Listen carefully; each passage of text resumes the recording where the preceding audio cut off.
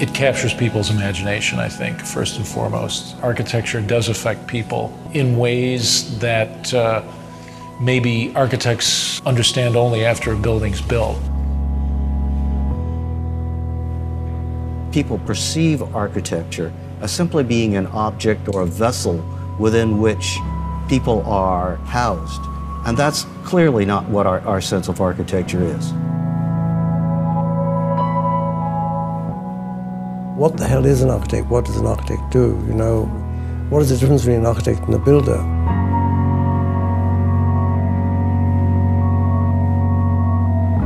We concretize the world. We take human activities and we make manifest the physical structures that accommodate all manner of human activity.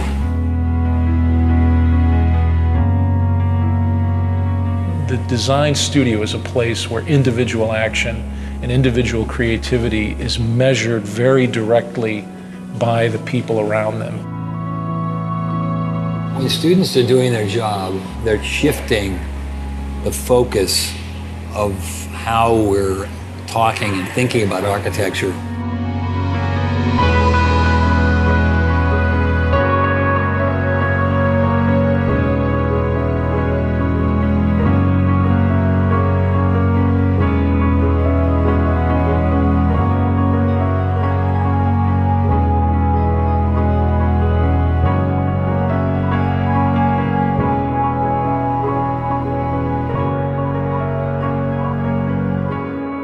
Before you kind of come to architecture school, you sort of have this idea about objects and things like that, and then once you get here, it becomes all about space and all about occupation. And people sort of see a lot, architecture sort of sculpturally, and there's a point at which you stop dealing with objects, sort of things to stare at, and you start dealing with occupation. I have a lot of friends who find it really hard to understand my schedule here and how we function here and being here at strange hours of the day and working environment and what studio space is like. And the way of working too, yeah. That's really important. Yeah, so, and also the idea of being critiqued. Like being critiqued it's a foreign concept really, to a really business foreign student. Concept. Yeah. The design studio is a place where students have to perform on their own. They have to create something from their own imagination. They have to create something in response to a set of problems that are either given to them or they have to even invent the problem.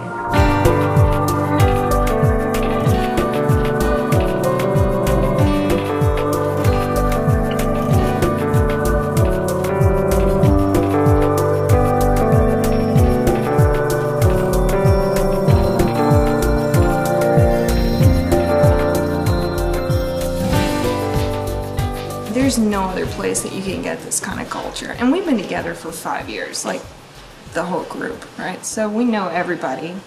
Everybody knows everything. It's like a second home. It's like a second community of people who are all struggling with the same questions. Now, when I worked at home, there was so much lacking in the projects. There's nobody to bounce things off of. The inspiration is at a minimum when you're on your own. Architecture education in the US is one of the best because of this studio system. Always students hang around their own studio and talking, learning from others. That is the most important space for the education of architecture. It's like they were hating on Robert Moses because he's so insensitive and he tore down neighborhoods and this, that, and the other. It's like, you know what? Get in a car, drive on the West Side Highway, take the Triborough Bridge into Manhattan. And then you will understand what he was trying to do. That visual procession in the automobile, spectacular. No. It is spectacular. You're thinking about it now because oh yeah, of course. Now we sit in traffic and we look at it. But back then, the city had to make that transformation. The great thing about architecture schools is it still takes place in a kind of space where people discuss the work together in a kind of both a personal way, a one-on-one way, and in a very public way. Ultimately, there's a kind of arena. There's a public arena where the work is discussed, where students can present themselves personally to other people, and show that they have a stake in the work and what they really think about the work. And that's extremely important, I think, to the development of an architectural project, because that's ultimately how architecture at certain points is really developed in the real world. And it's both an important lesson, but it's also a way in which, you know, through that kind of intensely personal and human contact, that the work gets better.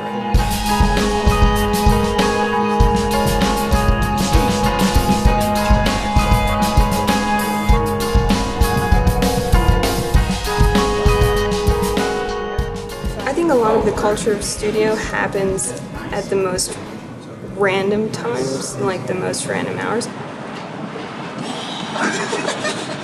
I hope that, yes. I think the humor adds another level of energy, you know, that you can bring. So you got moments where, you know, we're all like joking around and yeah, we're doing the work and we're joking and we're vibing and whatever. Some guy will come in here like, well, you know, that's why you guys don't get any work done because you're always doing the shit. And we're like, the f you. Go and do your project then and, like, you know, live in your little world by yourself. Because the humor brings the interaction and the interaction brings the energy, and the energy, you know, creates an output between everybody, you know, that we can all feed off of. Don't forget, D, the boss. Everyone stays late, everyone's hanging out and smoking cigarettes and drinking a lot of coffee and not really necessarily at your desk drawing or whatever. Architecture school is a really strange, specific environment. You can't possibly put that much work into something, like hours and hours on, you know, one drawing or whatever, and make it be productive. You know, you could tell an architect that it's due tomorrow and they'll put in the 12 hours and it might actually look the same as if they spent a whole week on it, you know? I should have gone home earlier than I did because I just, like, every 5 minutes I would take a little bit of glue and put it somewhere and then stop and figure out what the hell it is that I just did and then start over again, so. I have this like terrible thing that happens to me that I call the design high, where I can't fall asleep because I can't stop thinking about my project. And it's like I get home and the whole walk home I'm exhausted. And as soon as I like brush my teeth and wash my face and get into bed, I need to go back to studio. Your health is kind of put on hold to make room for your ideas. Architects are masochists in some ways. You're in there to all hours of the night. You're cutting yourself at 3 o'clock in the morning. You're rushing to the hospital to get stitched. I mean, you're putting these models together that you're tearing apart and then putting them together again, and then you're going through this iterative process of evaluation that is incredibly personal, but yet also very public. And you're constantly putting yourself on display, opening yourself up to attack and criticism. I mean, it's intense. Why would you subject yourself to that and put yourself through that if you didn't love it?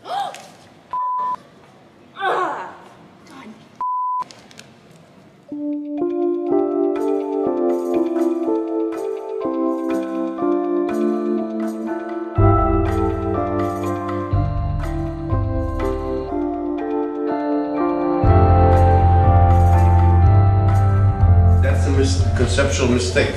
A structural system does not separate between each unit. Usually the span of structure encompasses 3 or 4 units, or maybe more. Well, I understand, but I don't see why that has to necessarily be the case, especially It necessarily be this case. It has to be this case. I understand that I don't have to, but I think it's important for the, you know, It's for wrong. the resolution. It's fine. It's wrong. Of the, Why is it wrong? Tell us why it's wrong. Economically. It's not wrong. Systems. We could critique his whole project in terms of No, the economy of but you're done. Basically, they're these walls, Dan.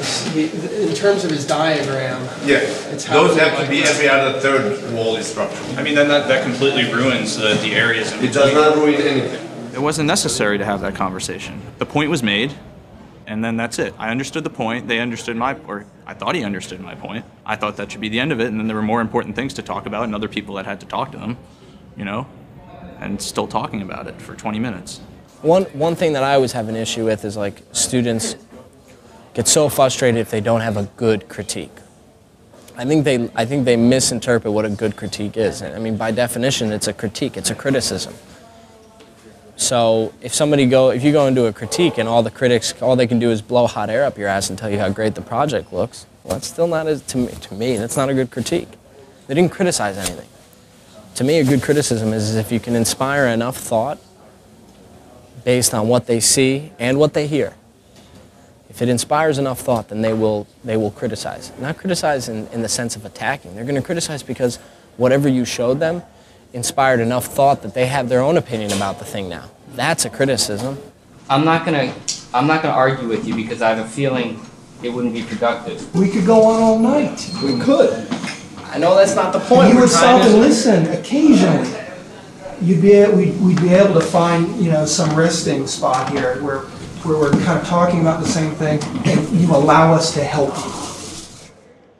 The other thing I think that is sometimes very negative is the idea that the student should be trained to do a sales pitch in this jury process. I mean, I think that really probably the student should at first be silent, you know, and the jurors should really start to ask questions about the drawings and try to understand the project in a more Socratic way, you know, rather than this sales pitch followed by criticism. If you're a smart architecture student, you're listening very closely because you're not only interested in how that work is coming out of you, but also how other people are seeing it.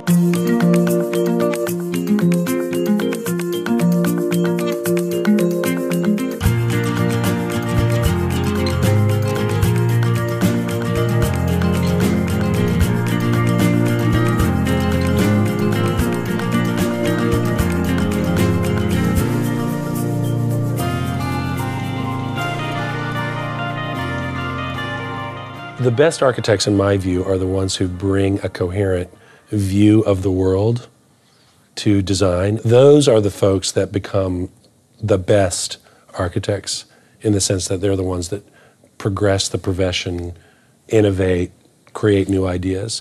The most important thing about being an architect is learning how to think clearly. You have to be able to think clearly to practice architecture. There's a tendency to see people as singular. If you're artistic, you're not practical. If you're practical, you're not artistic. That's totally preposterous. I mean, architecture is embedded in both worlds. And if anything, architecture is the connective tissue between these two kind of spheres. And it'd be impossible to live in one or the other. One, you'd be practical and never produce a piece of work of any interest. The other, you'd be producing work that has no meaning or no connectivity. I think design requires a certain kind of smartness that holds those schizophrenic views simultaneously in one's thinking. Even as a young person, you know whether you can do that. And as you mature, it's quite rewarding to have those opposing views in your mind at all times. There's not just one role for an architect. There are all different kinds of contributions an architect can make in the culture. The question of what's a good architect, I think that there are many different perspectives that come at a project as it's developing. And what's important for the architect is to be able to listen to people outside of themselves and take that and then give something of themselves to a project and make something incredibly unique and wonderful. It has to be a person who's really willing to learn in a way that architects need to learn, which is they need to learn something every day for the rest of their lives. You've got to be, in a sense, kind of driven by that, in a sense, kind of inner force. But I think you also have to have the ability to kind of work through something and to be able to look at particular problems and be able to kind of listen and learn and examine with great patience some of those questions. So again, it's a kind of left brain, right brain kind of dichotomy that is, constantly, those demands are constantly placed on you as an architect. There are other disciplines that bring other things to the table, but I think our ability to envision or imagine something that is not there, it's almost spooky to people. This notion that you can look at a site or look at a parking lot and see a building there, I think it's extraordinary. It's an extraordinary skill, and we are one of the few disciplines that can do that. I would not trade for anything the skill set that I learned in school, because it's very, very, very unique to our discipline, and that's what we bring to the table.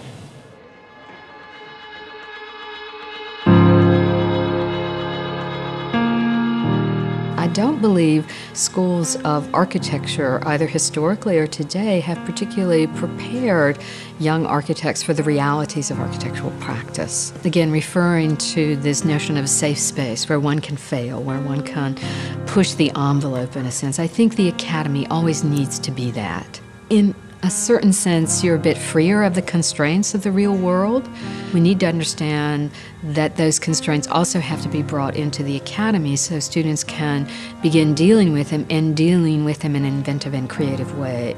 I think the academy should be a kind of idealized space, but it also has to be a kind of laboratory, a testing ground for the real world. And I don't think we're so good with the latter. I mean, we are still that ivory tower.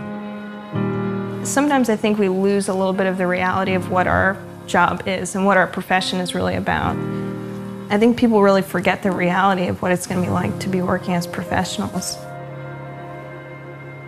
Architecture school is really unique because it's probably the only time that many of architecture students get to work on their own projects, because after that architecture is basically a service industry. I think that the profession is a lot different from the education in that you never work alone. It's hard to design an entire building by yourself. There's always other people that you have to network with or design with or consult. That collaboration is not usually present in school, which is a good thing and a bad thing, because during school you're trying to develop your own sort of way of working. You're very fast and you're always predicting what I'm going to say. Their education is not preparing them to become kind of architects in the full sense of the word architect, being both poets and practitioners. They are wonderful, they're talented, they're smart. The tragedy is that the students are not sufficiently prepared to be independent thinkers. They either function at the poetic level or they function at the pragmatic level. The two shall never meet.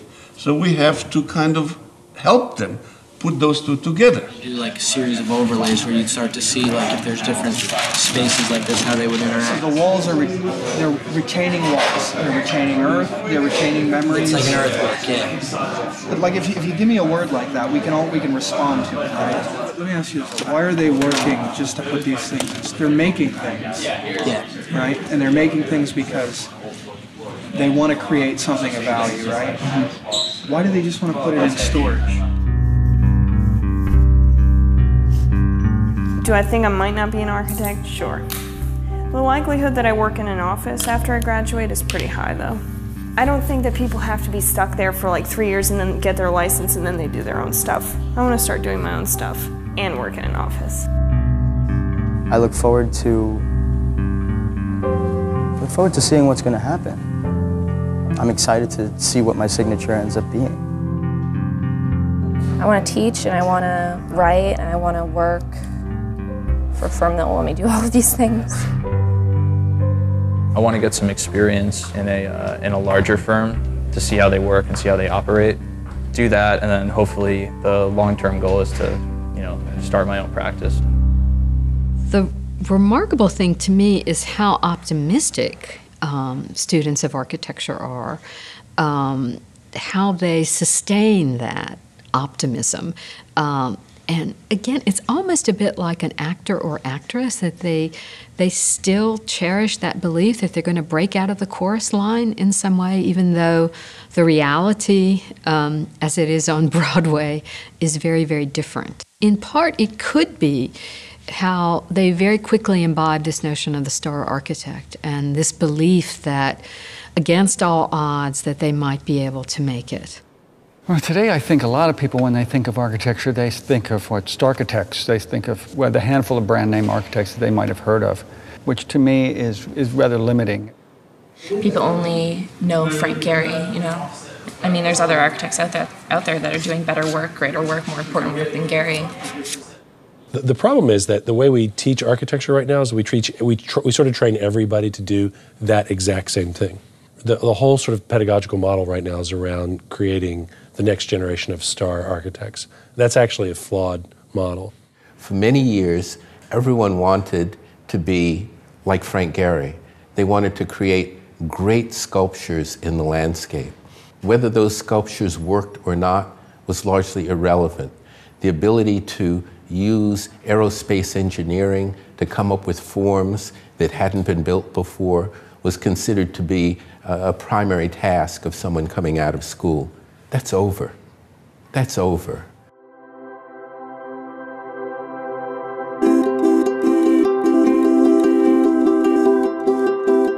I would argue that this current generation of beginning students of architecture have the capacity to reshape a world like we've never seen before.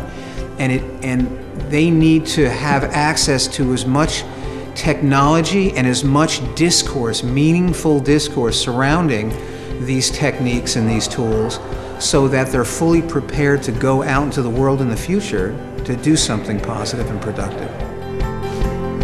Students are coming out, they're working with individuals around the world who need shelter and who need ways of living that are affordable and supportable and sustainable. The students themselves have been pushing to force faculty to think differently about the way faculty see the environment, use the environment, and create objects that serve not just the aesthetic interests of the architect. It's fundamentally an optimistic profession. You don't go into architecture if you're a pessimist, if you don't actually believe that the world can get better. So I think you've got a bunch of optimists that go into this design profession who actually believe that their buildings are going to make the difference in somebody's life. I think that the built environment is something that people have such an appreciation for. If you don't care about this, then like what do you care about?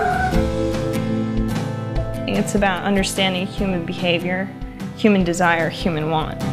Architecture is what you experience in your daily life on the street, the space of the street, how you navigate the street, how you relate to the buildings around you. People tend to think architecture is done for and by other people. It's also done by you if you decide to maybe put a new window in your house or change the traffic flow in your house or your office. At architecture school, you got the freedom to, you don't like something, do something about it. That's what they told you for 5 years. Do something about it. Doesn't matter what, just do something about it. The school is kind of about a way of thinking, and what you're going to do in architecture school is not what you think it's going to be, you know? That you're not going to go in there and be designing colonial homes and things like that. We don't just need shelter, we need atmosphere, and we need to be inspired. I think one of the most important things you can take from this school is not to lose your ambition. It's not just, 4 walls and a roof. There's more into it. There's like a life to it that I think we get here, and we should really take with us everywhere you go. You're gonna come to architecture school. I hope you understand the creative process. I hope you understand the transformation that your mind and body and psyche is gonna go through, because there is nothing absolute about this.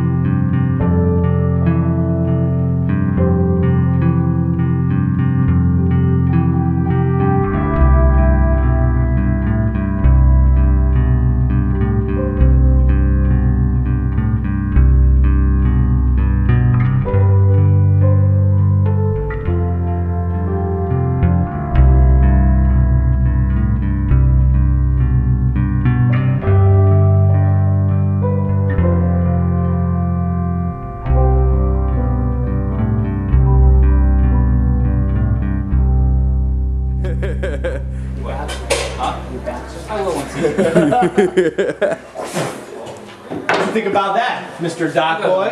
Yeah, making a movie, huh? Right. Yeah, sure you are.